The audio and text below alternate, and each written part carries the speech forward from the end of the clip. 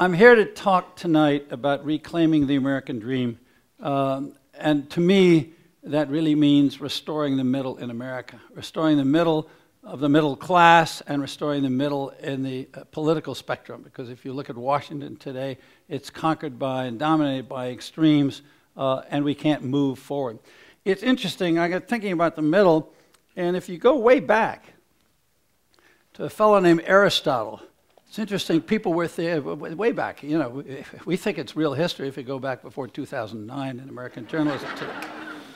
But if you go back to Aristotle, he says, "Thus it is manifest that the best political community is formed by the citizens of the middle class, and that those states are likely to be well administered in which the middle class is large and stronger, if possible, than both of the other classes." Now, as I travel the country and as I look at the polls, that's not what I see, and that's not what I hear, and that's not what you see, and that's not what you hear. It is astonishing to me that since this book came out, Who Stole the American Dream, that practically every week there is new information that informs us that the country's in trouble and the middle class is in trouble. Literally, about 10 days ago, the Commerce Department reported that as a share of the national income, GDP, corporate profits were at their highest percentage in 85 years. And at the same time, the share of GDP that goes to people's pay, and we're not just talking about workers' wages, we're talking salaries, we're talking everybody's pay, is at the lowest level in 65 years. That the corporate tax rate in America, effective real tax rate, not what's in the books, but what companies actually pay, is at its lowest level in 80 years. It's just a little over 20%. The official corporate tax rate is 35%. That tells you how much gets written off with all kinds of loopholes, of $1.2 trillion worth of loopholes a year. And that the corporate tax share of all the tax revenues going to the government has fallen from about 7.8% in 1945 to 1.3% today. So when we're hearing from corporate America that it is under pressure, overtaxed, we know that historically speaking, that in fact that is not true compared to our own past. This is not compared to communism, socialism, Europe, whatever, just America's own past, okay?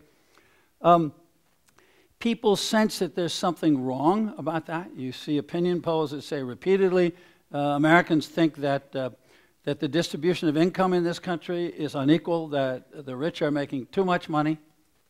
And yet it's very interesting when political scientists actually give Americans a graph of the distribution of income. They don't tell them what country it is.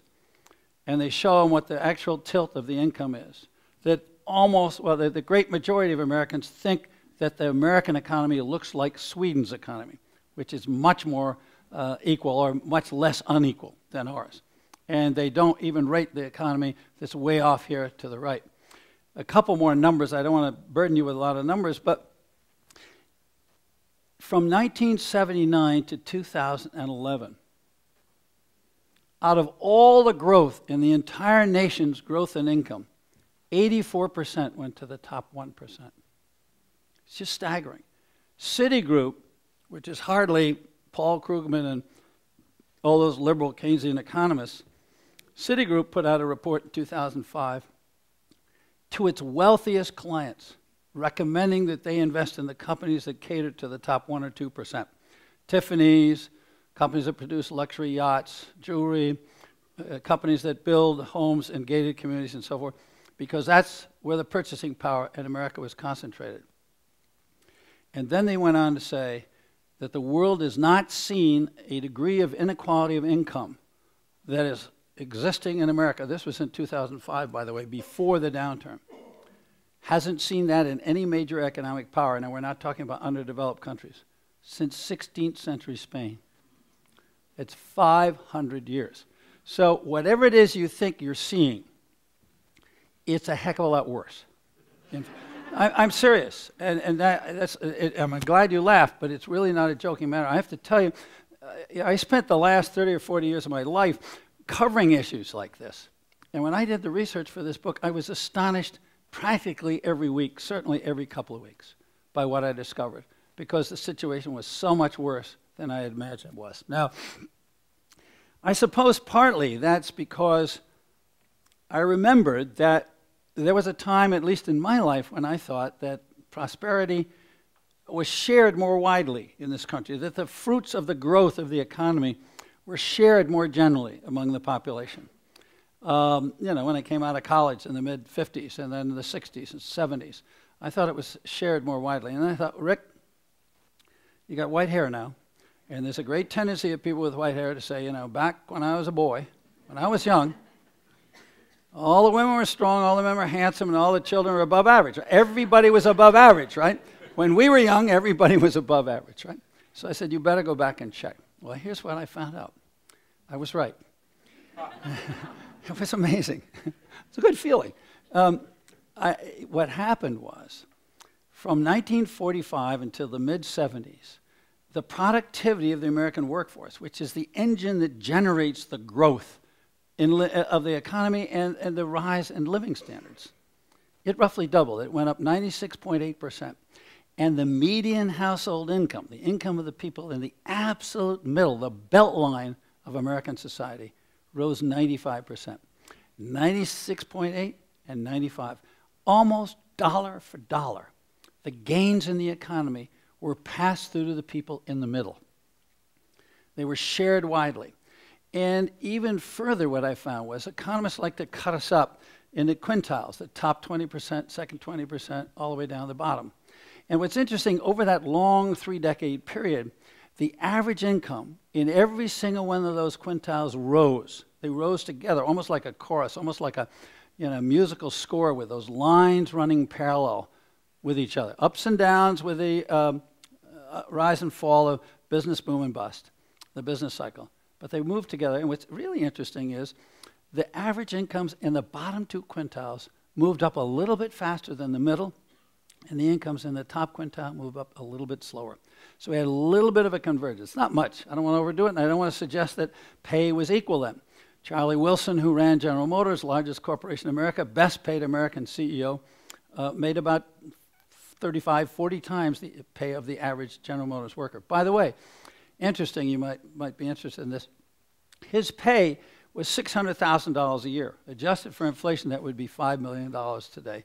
$5 million, he'd hardly notice the guy. I mean, he's not even in the competition at $5 million. You know? So that tells you something about something going out of whack between then and now. Okay, so we all moved up together. So that was true. And I thought, and then I also remembered that Johnson and the Democrats and Kennedy fought like hell against Nixon and Eisenhower and the Republicans. But it was amazing. You know, they actually pass budgets every year. Now, if we pass a continuing resolution, we think it's a hallelujah moment. It's kind of like seeing a comet in the skies. It's so rare. When you pass a budget, you have to pass 13 appropriations bills. They cut the budget, the government up into 13 slices.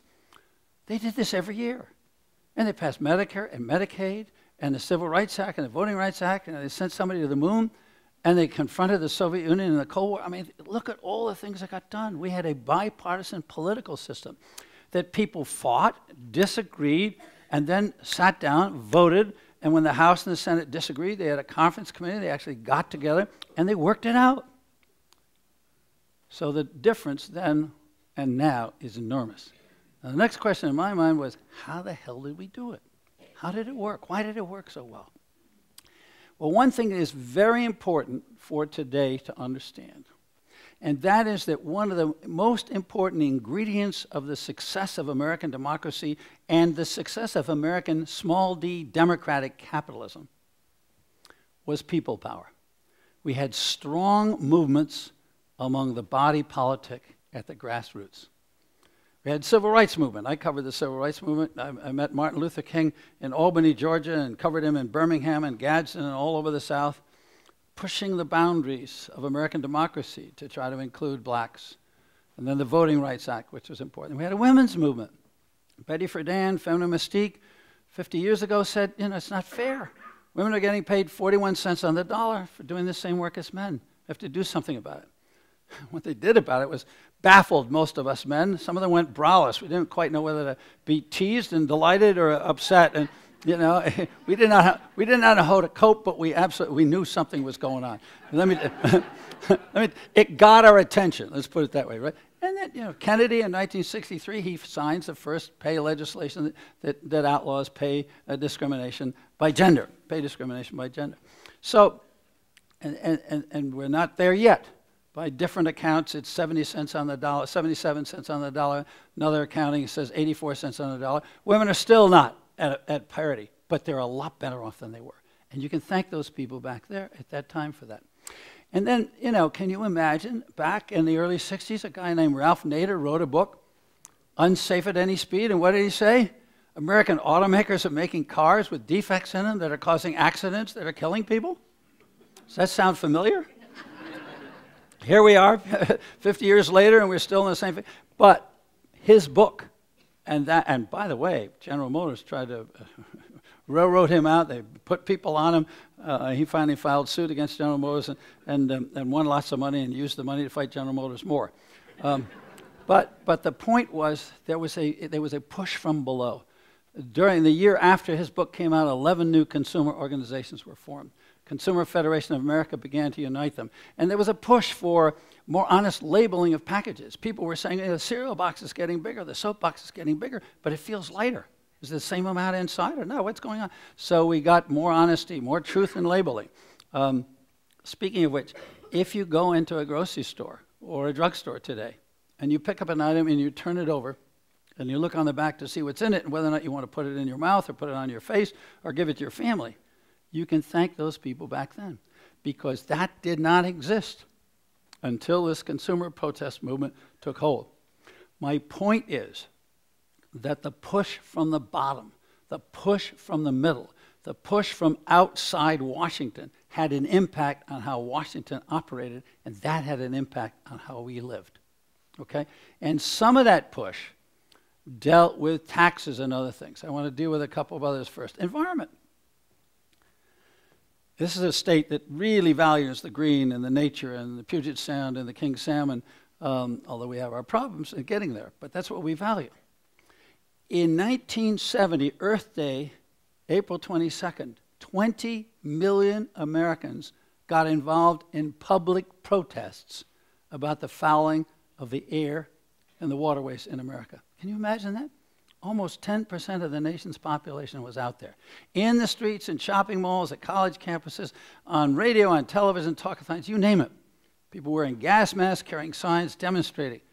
And within a year, Congress passed 7 major pieces of environmental legislation. Clean Air Act, Clean Water Act, Safe Drinking Water Act, Anti-Toxic Substance Act, all signed by that great environmentalist Richard Nixon. Well, no, not actually all signed. One of them wasn't signed. The Clean Water Act was passed over Nixon's veto. Now, you have in this city, and maybe even in this hall tonight, I can't see whether or not Bill Ruckelshaus is here, but I talked to Bill Ruckelshaus about, yeah, he's back here. I talked to Bill about Nixon, and I said, Bill, is Nixon really a closet greenie and we just didn't know about? He said, Rick, and I hope I'm quoting you right, Bill. He said, I'm taking a chance because the guy's right here. If I'm wrong, he's going to tell me. He said, in all the years I worked for him, he said, Bill, he never said, Bill, is it really bad out there? If you put your arm in the Cuyahoga River, or put your arm in the Potomac River, it comes out covered with green slime, or the Cuyahoga River breaking into flames because of all the chemicals tossed into the river by industry. He said, no, he said, but there was one thing that Nixon told me that I remember. He said, when you get over there to that agency, he said, don't let the bureaucrats at EPA capture you. You got it, EPA. Ruckelshaus said, Nixon was the only person in Washington who thought the agency which he had created, the Environmental Protection Agency, EPA, was nicknamed EPA. And he said, so I said to Bill, I said, so why did he do it? He said he was a practical politician. The people spoke, the people demanded it. You saw them on Earth Day. We had to respond as a government. That's the way government's supposed to work. So there was that kind of interplay that people took for granted happened. Ordinary Americans had a confidence that they could exercise people power. They could exercise grassroots civic action. And it would have an impact on public policy. I've already given you several arenas. In addition to that, there was a strong labor movement back there. If you go all the way back to what is called the Treaty of Detroit, the 1948 agreement between the United Auto Workers Union and General Motors, it set a pattern for not only the auto industry, the steel industry, electronics industry, atomic energy industry, oil industry, rubber industry, all across the board, and lots of non-union companies. And the deal was, Charlie Wilson said at one point, the head of GM said, you know, I want to get back to making cars and making money. And Walter Reuther, the head of the UAW, said, fine, Mr. Wilson, we're game to do that, but we want a deal. We want an agreement that says we're going to get paid. We have steady jobs over the life of the agreement. We're going to get paid a little bit more every year, 2-3% every year. And we're going to get a health benefit. And we're going to get a retirement lifetime pension. And we're going to make enough money where we can afford to put the down payment down on our house and make the payments for 30 years. And so when we retire, we're going to have a home of our own. We're going to have Social Security. And we're going to have a retirement pension. And listen to these numbers. In 1980, 84% of the people who work for companies with more than 100 employees had a lifetime pension paid for by the company from the day you retired till the day you died. 70% had a fully paid employer health benefit. And today the number of people with a lifetime pension is under 25%, and the number of people with fully paid employer health insurance is under 17%. It's a tremendous change, and those aren't just numbers. Those numbers represent an enormous shift in the cost burden of retirement and health care, from the corporate books to the pocketbooks and the checkbooks of individuals. Now, when I started out my book, it wasn't called Who Stole the American Dream. It was called, in my contract with my publisher, The Dream at Risk, because everybody at that point understood the dream was at risk. Lots of trouble for the American economy. It's only as I began to see the impact of the 401k plan and the housing boom and bust and the way the economy was being managed that I came to the conclusion that, in fact, it didn't just disappear. It was actually taken away. There's been a shift of wealth. In fact, the wealth shift in the housing sector is the greatest shift of wealth in the history of America. $6 trillion. In the late 1980s, American homeowners owned 70% of the value of their own homes, and the banks owned the 30% remaining. By 2008, homeowners owned 40% of the value of their homes, and the banks owned 70%. All the refinancing, all the 100% financing, all the second mortgages, all those things, and many of them very bad deals for prime credit risks, not for substandard, not for subprime risk, but for prime risk, shifted 30% of the value of the ownership of the American real estate market from the homeowners to the banks. $6 trillion, 30% of $20 trillion, the value of housing in America. So tremendous shifts took place. But back in that early period, there was that sense of security that you had a job, rising pay, and those benefits I mentioned. The other thing that was going on in that time was there was a different concept on the part of the economic leadership, the business leadership of this country. If you read what Charlie Wilson or Reg Jones said at General Electric, or Frank Abrams at ExxonMobil, or some of the gurus of business schools at that time, Peter Drucker and others, and even the Business Roundtable when it got formed in 1981, they said it was the corporations had a social responsibility. It was the responsibility of the CEO to balance the economic interests of all the stakeholders in the company. Stakeholders, very important word, meaning all the groups that had a stake in the success and survival of that company. People who work for it don't want the company to go out of business. People who supply to it, people who lend it money, people who buy its products, communities where the company has plants. Think of it, Boeing in this state, what a stake this state has in the survival and success of Boeing and its continued operation in the state, and lots of other employers, not just Boeing, but that's one that's fairly dramatic since there was this thought that maybe Boeing would move a lot of jobs out of here, and maybe they are still moving some of those jobs out of here. But my point was the people in charge of our biggest corporations at that time believed they had to balance the interests. They didn't funnel all their attention just on the shareholders. So you had a share the wealth philosophy. They believed it was smart business and smart economics. They thought it was good for the company and good for the country. Charlie Wilson said it. What's good for GM is good for America. What's good for America is good for GM. You do not hear many American corporate leaders saying anything like that today. So just be aware that there's been a mind shift that has had a profound impact on the distribution of the wealth we generate in this country and the way the economic pie is cut up. So those were the things that were really important that had an impact. Of course, we came out of World War II. We were the king of the mountain. We were the only one who had an economy that hadn't been devastated by war. Not only our enemies, but our allies were damaged, the British, the French, later on the Germans, the Japanese. So we were king of the hill. But by the early 60s, they had recovered, and they were beginning to challenge us, and our share of world trade had been cut in half already by the early 1960s by the recovery of these other countries. So I think these other factors, the factor of citizen power affecting public policy and the beliefs of the leadership in our economy were central. Now the next question is, what changed that? Why did it change, and how do we get from there to where we are now? Well, one of the first things that happened was slowly, almost imperceptibly at first, but the mindset of those business leaders changed. An economist named Milton Friedman at the University of Chicago, who later won a Nobel Prize, wrote a book called Capitalism and Freedom, and in it he said very explicitly, the only mission of the CEO is to maximize the return to shareholders, to deliver the maximum return to shareholders. Well, he cut out all the other stakeholders. If you focus only on the shareholders, then you are going to have disagreements and costs to the workers. The Boeing case is a particularly interesting one. I mean, you just had this situation where Boeing insisted that to continue to keep working in this state to build the new models of the 777, the workers were going to have to give, not only was the state going to have to give a tremendous write-off on taxes, $8 billion plus, but the workers were going to have to give up their lifetime pensions and accept a 401k style plan, costing the workers billions and saving Boeing billions. With difficulty that you know about, that plan was finally accepted, though it was initially rejected. And at the same time, Boeing announced a 50% increase in the dividend of its shareholders and a $15 billion buyback of stock.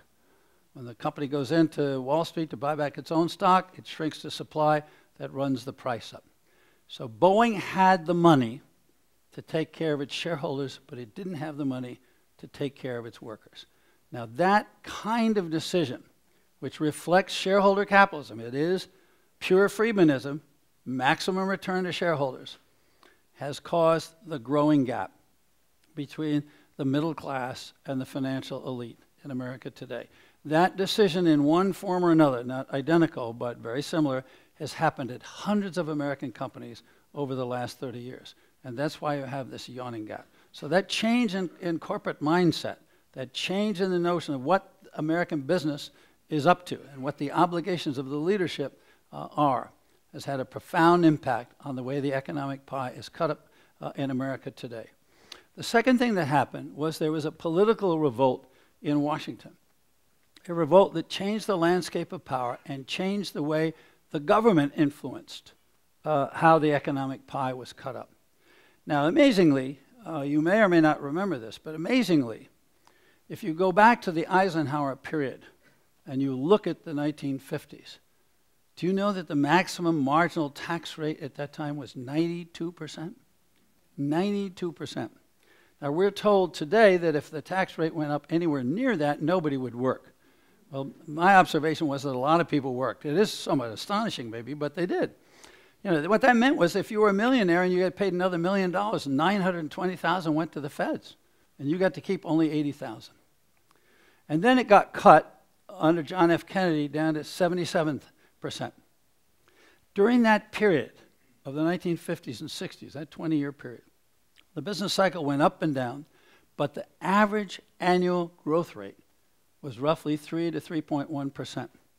If you fast forward to the last decade of the 2000s, the maximum marginal tax rate was reduced to 35% under both Bush and Obama.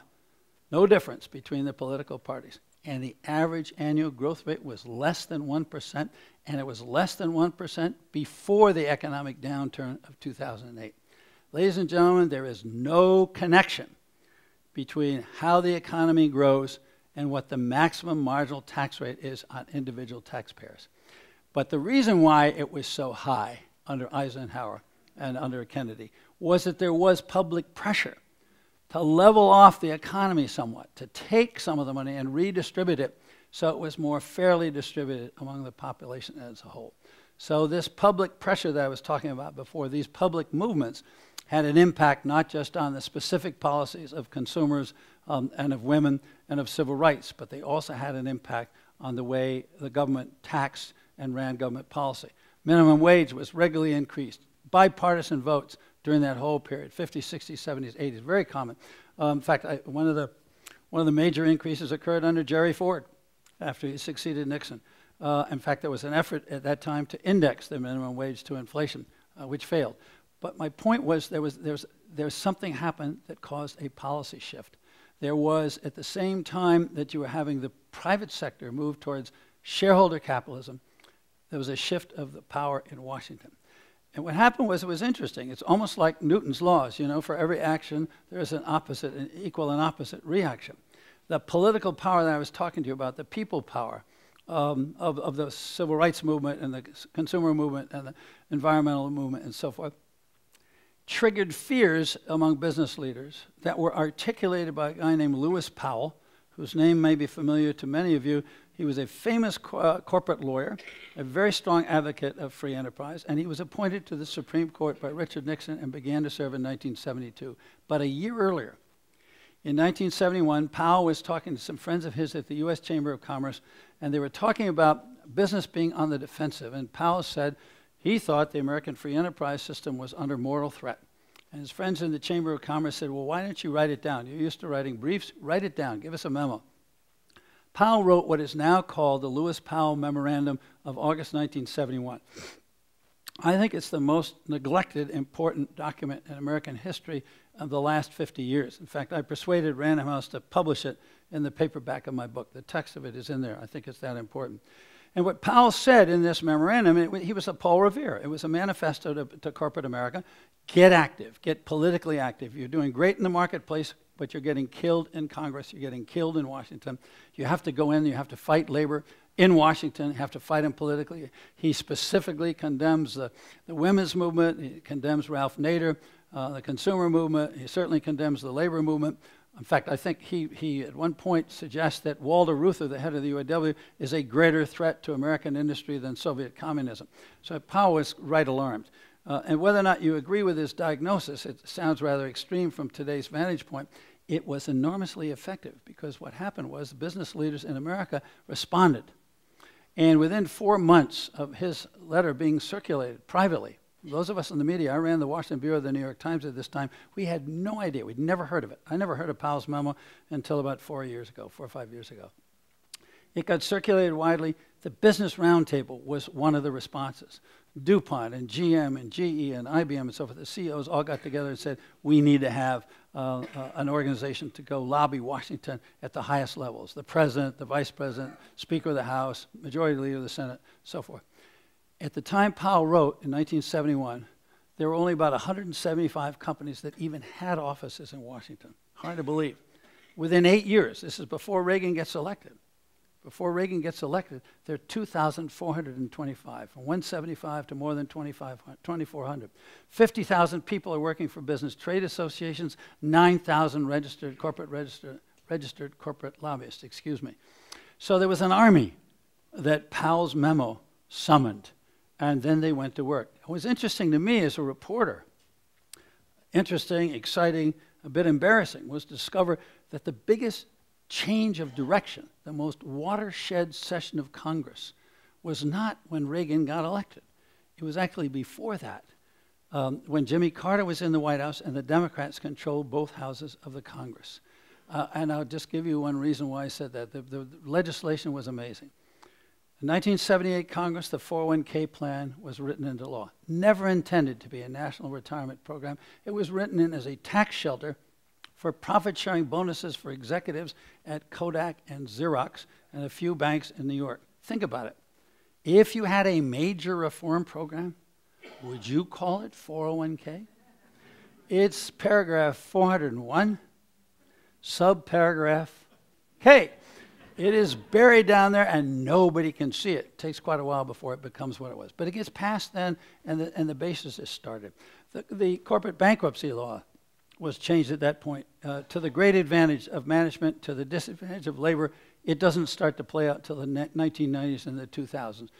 There was a law passed under the pressure of the Wall Street banks and the financial part of Powell's Army lobbying to get rid of the ceiling on interest rates. The states had what they called usury laws, which set limits on interest rates.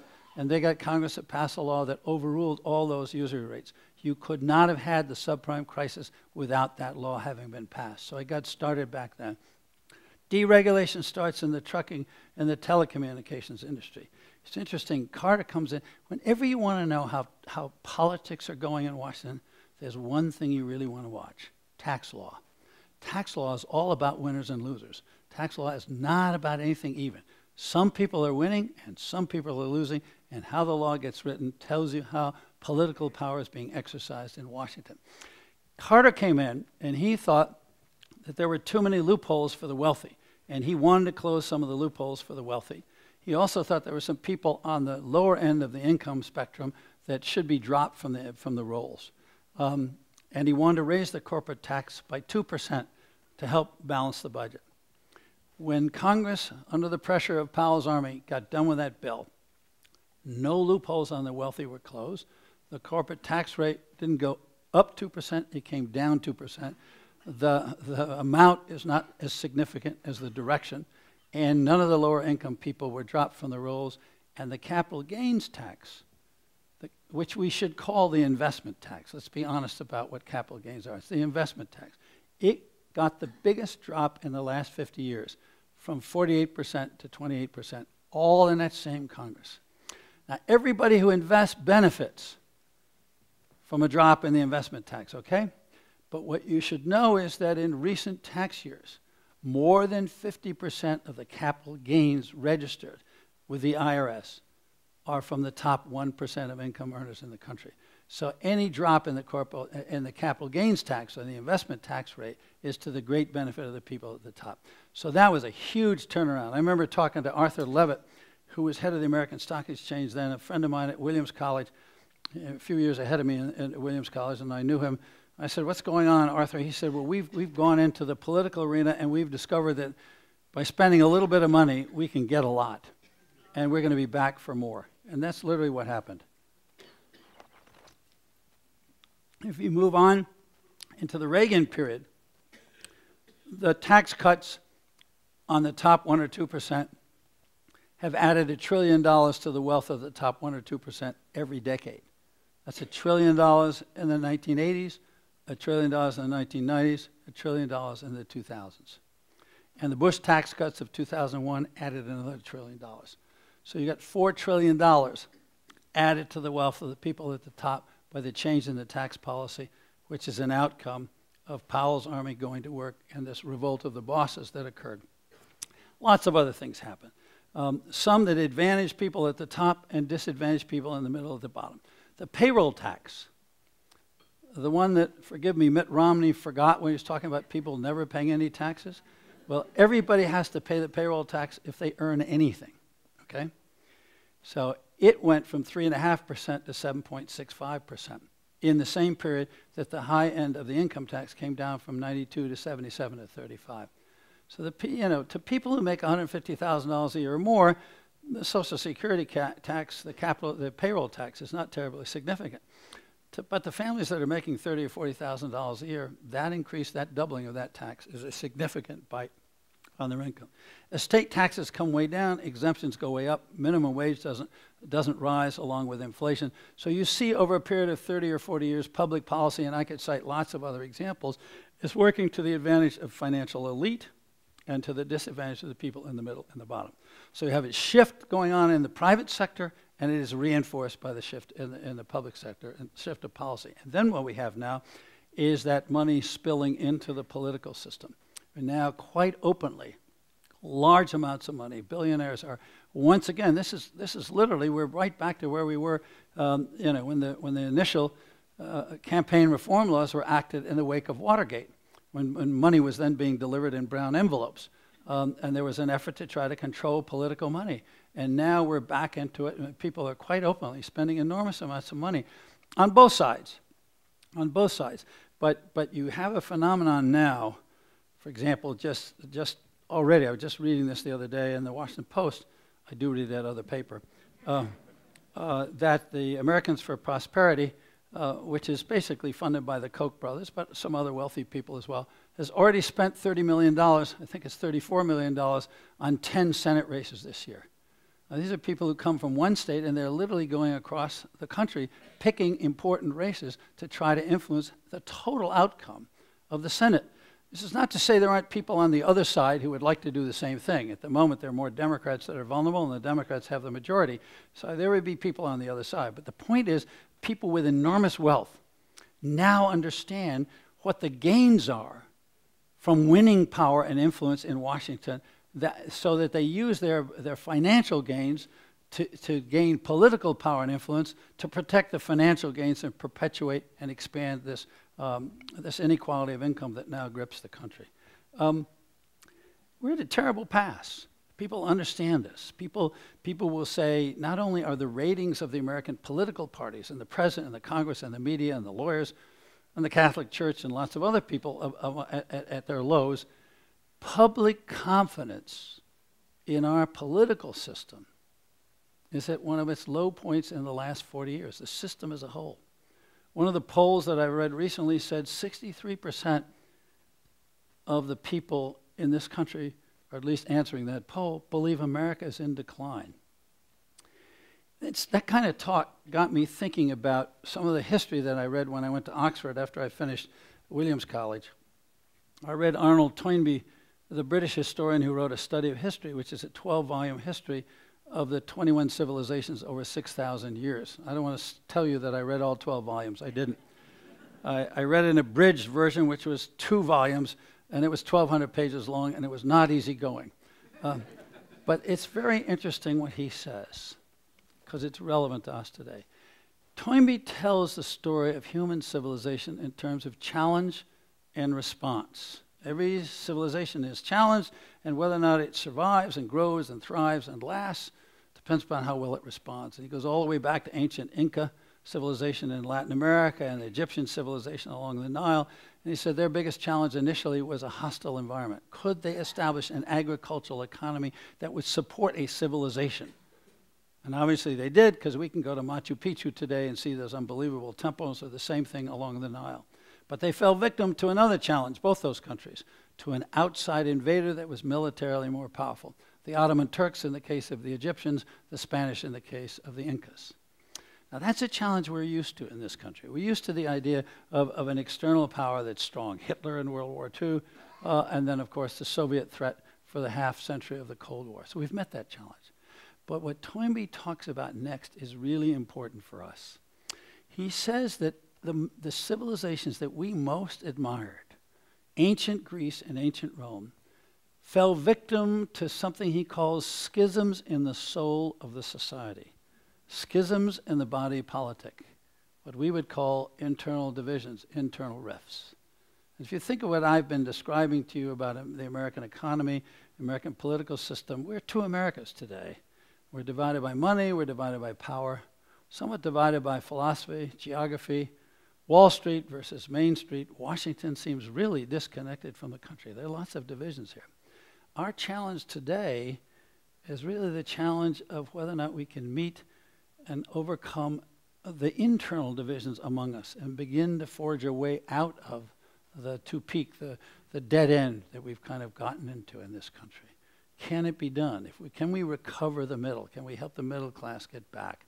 There are lots of issues we could get into here, but let me just throw out a couple, and then we can have a dialogue during the question and answer sessions. You know, there are things that need to be done to bring back the middle economically. We need to create more jobs. And one way we could do it would be to modernize ports like Seattle and Long Beach and San Francisco and Los Angeles. If you go to the Chinese ports, the Chinese skipped a step, and their newest ports are actually much more modern than ours. Their communication systems are more modern than ours. They never bothered to lay telephone wires. They just started in the cell phone era, and they just leapt into it. The bullet trains, if you go to Japan, the bullet trains, I mean, it's unbelievable. You can sit the old glass of water out there, and it barely wiggles at a train that's going 150, 200 miles an hour. It's just unbelievable railroad system there. We're way behind the world. I mean, the Chamber of Commerce, U.S. Chamber of Commerce, estimates we've lost $1 trillion worth of growth, and we're losing more all the time competitively.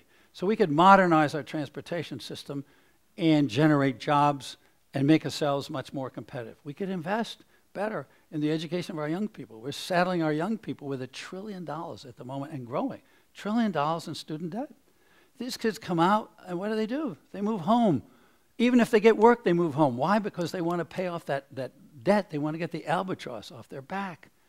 They don't want to get married soon. I mean, I've talked to them, and actually you're going to hear Paul Taylor. He just mentioned Paul Taylor from the Pew Charitable Trust. He's done research on it. He'll talk to you about it more. The kids are putting off getting married. They're putting off starting homes. They're putting off buying cars because they got this terrible debt. But they're an investment. They're our seed corn. They're our future. If we want our kids to be as smart, we want to have as good engineers and software designers and everything else, and we want to have as good health technicians, everything we want, we got to educate those kids, but not leave them with a debt that we've got. So there's something we could work. We need a new GI Bill, I think. The GI Bill, think what the GI Bill did for a whole generation of Americans. It gave them an education. It lifted them. It lifted the country. It helped create and strengthen the middle class in this country, the GI Bill. So there's a couple of ideas. I happen to think we need to raise the minimum wage. Big issue here. I'll let you guys get into it with me. You know more about what's going on here, but it's absolutely critical. I mean, the idea, and it's not so bad in Washington because you're already a couple of dollars above the federal minimum wage, but the idea that people work full-time in America and they come out and they're living at a poverty level, they qualify for food stamps. It means we as taxpayers are subsidizing the employers that are not paying them enough so that they can. But it isn't just a question of whose interest, one interest versus the other. More people making more money is more purchasing power. That's what drives the American economy. The secret to the growth back in that period I was talking to you about before in the 50s, 60s, and 70s versus now is the middle class was paid better. And they went out and they spent their money. Middle class Americans don't save a lot of money. They buy their mortgage and they start paying for their house, and that's it. They spend 95% of their cash in good times and 105% in bad times. And that's what drives the economy. You get more of that demand, you get more production, you get people building more factories, hiring more workers, buying more equipment. Economists call that the virtuous circle of growth because each part of the circle pushes the other part. And we've broken that cycle. We've knocked that out of kilter. That's one reason why, here we are. Where are we? We're just about 5 years into the recovery. And we have no idea when we're going to get unemployment down to the same level it was at when we went into it. Janet Yellen said the other day, the head of the Fed said she expected it would be another 2 years. That's 7 years from the bottom to back. It used to take us less than 2 years.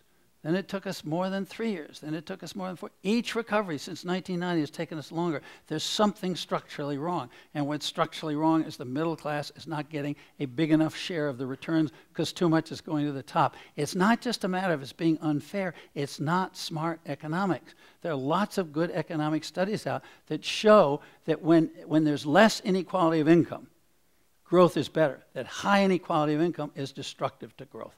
And there are people who've studied periods in American history, there are people who've studied other economies, and there's lots of evidence there. So there are things we need to do there. But in the economy, I don't think we're going to get to Washington anyway, solving these problems, until we can deal with the political issues. We've got to get a grip on the big money in politics. In the first place, we've got to understand it.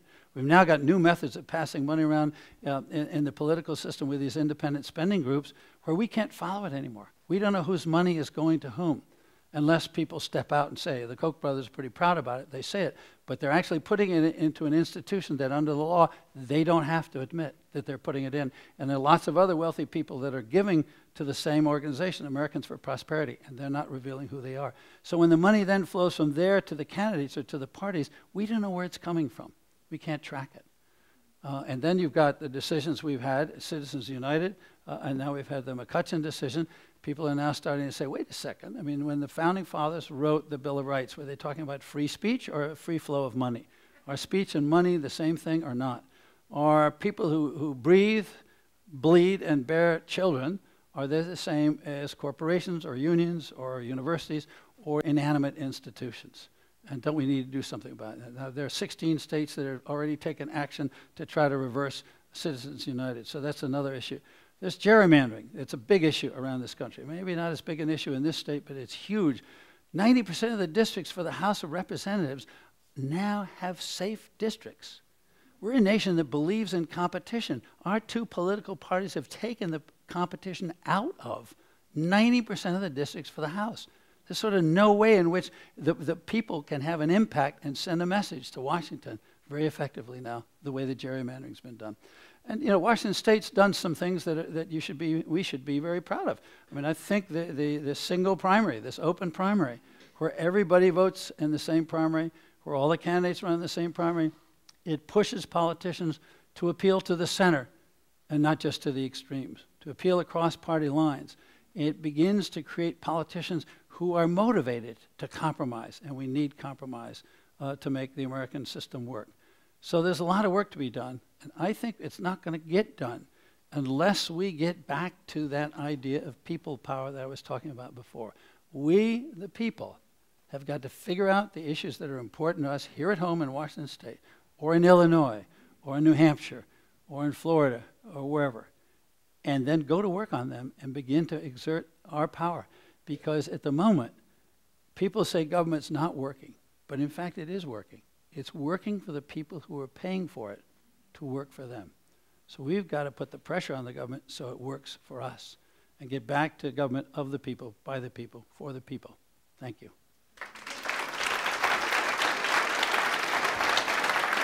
I really appreciate your presentation. I would like to know what's the best, most effective and practical way we can make a difference. What do we really need to do? He was asking, what's the most practical thing you can do? Well, right at the moment, if this issue concerns you, there are now petitions circulated in Washington State calling for putting on the ballot in November an initiative calling for the reversal of Citizens United decision. So that if that concerns you, frankly it concerns me, that would be something that you could work for. You could circulate petitions and you could do something about that and then work for it to get it passed. I think that's very important. Oh my God. I can tell you, walking in here, there were people outside, and one of them is inside. I want to make it clear. I came here ready to say that without their being here. I signed one. You signed one. Okay. Well, you can do that. But then take it. And you know, there's another thing. There are a lot of people in this room, and I want to be careful about not having to guess your age. But there are a lot of people in this room who can remember personally the movements I'm talking about, civil rights, women's, and I see a lot of heads nodding. We remember it. We either were involved or we knew people were involved, or we lived at a time which was close enough so that's part of our memory. It's not part of the knowledge of the millennial generation. They don't know that. So one of the most important things you can do is to talk to younger people in your own families, in your communities, in your church, in your business, wherever you meet with them. And sit down and take some time to talk about the things I'm talking about here. I wouldn't be unhappy if you decided to actually get a hold of a copy of my book, because I got a bit of that written up there, and you've got a copy. Fantastic. I like people like that. You're way ahead of me. But whether it is my book or somebody else's, it's important for the younger people to understand that people power in this country has mattered, and it's within our memories, and it's not un-American. It's doable, because they got to be persuaded that they can get involved. And there may be a very good partnership that we could form between our generation and theirs.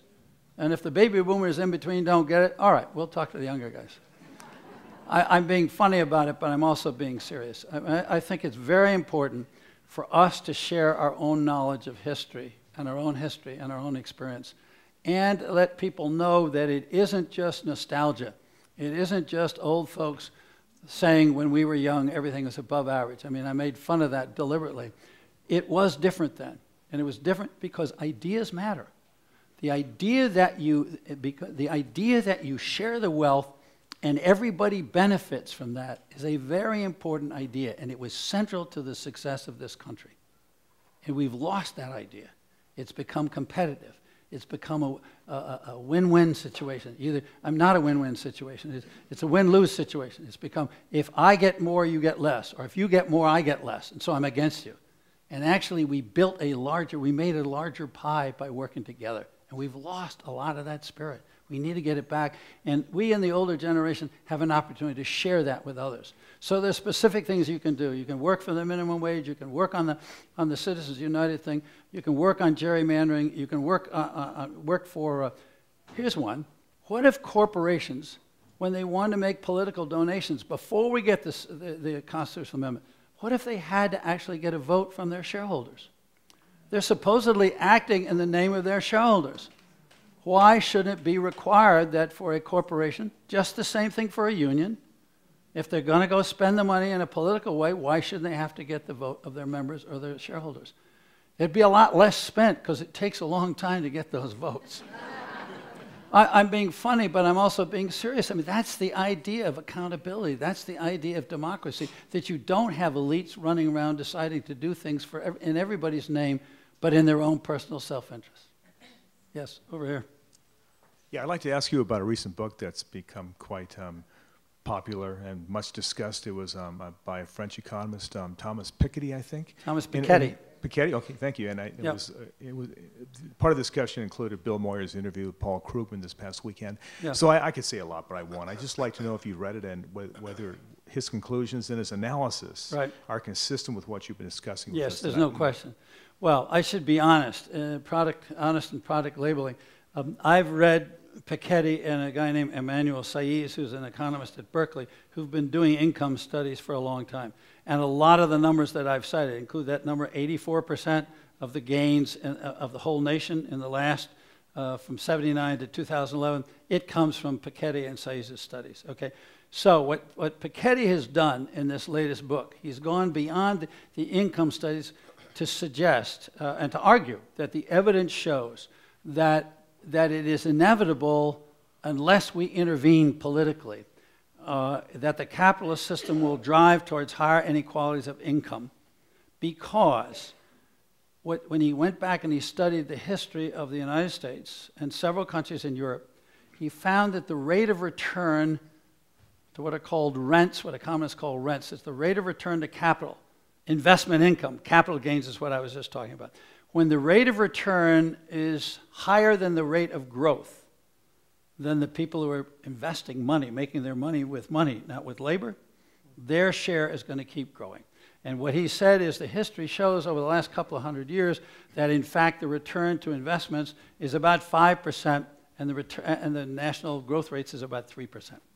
So what he's saying is it's inevitable unless we intervene and do something about it. And the period that I was talking about to you, the 40s, 50s, 60s, and 70s, Piketty says was an unusual period because of well, he doesn't go into it the same way I do. He's an economist. I'm operating more as a historian or political scientist. He doesn't go into all the popular movements, but what he was saying is you had a different political climate in that period. And also, after the war, capital was exhausted. You know, so many things have been destroyed that we needed more capital, and so the return wasn't so great for capital. But he's making the argument that we're in a cycle that we can't break unless we intervene politically. That the tendency of capitalism is to grow towards larger and larger institutions and more profits accumulate at the top. And he says that unless we do something about it in the ways that I've been suggesting, that the inequality is going to grow. At the moment, the 1%, top 1% is now garnering about 23% of the income every year in the nation. And he's saying it's going to go right on up, well above that. We're not at a record level. In 1929, it was 24%, but we're practically at the record level in our own history. So he's saying economically, this is he doesn't call it an iron law, but he calls it a law of motion of capitalism. Yeah. Well, you've been talking about money, and you've been talking about what is. And I have no grudge about that. But why are you missing the major elephant in the room, which is climate change? We're not even going to be able to survive very long. Our children aren't going to be able to breathe without clean air or without drinking clean water, and we just keep fracking and sticking everything, just whatever makes more money is fine. And I don't understand why you're not concerned with your grandchildren and your great-grandchildren. I am. That's another issue. It's another book. But let me make the point. I mean, I agree with you. It's a major issue. And just so much I can do. And there are other people who know a lot more than I am that are telling me even more than you're telling me. But I do want to make this point. No matter what you think about that issue, you're not going to get anywhere unless you fix the political system, because you cannot address any significant issue in America today with the kind of deadlock we have. And the kind of deadlock we have is now built in. We have a systemic problem. One of our problems in America is we're such believers in individualism that we assume that every individual is capable of taking care of himself or herself and solving every problem. We are past that point now. We have economic problems that are systemic. We have environmental problems that are systemic, and we have political problems that are systemic. We can only get out of the jam we're in if we can come together and begin to deal with the system. And my conclusion from being a Washington reporter for at least 4 decades and probably 5, which is more than I want to admit, is that we're not going to deal with that issue, which is your #1 issue, and it's a fine issue, or the debt, which is somebody else's #1 issue, or kids' education, which is somebody else's #1 issue, or modernizing our ports and being more globally competitive, which is other people's issue. We're not going to be able to deal with any of those issues until we fix the political system. So I'm hallelujah to you. Okay, thank you. And I'm not disagreeing with you. I'm not putting your issue down. It's part of the mess that we're in.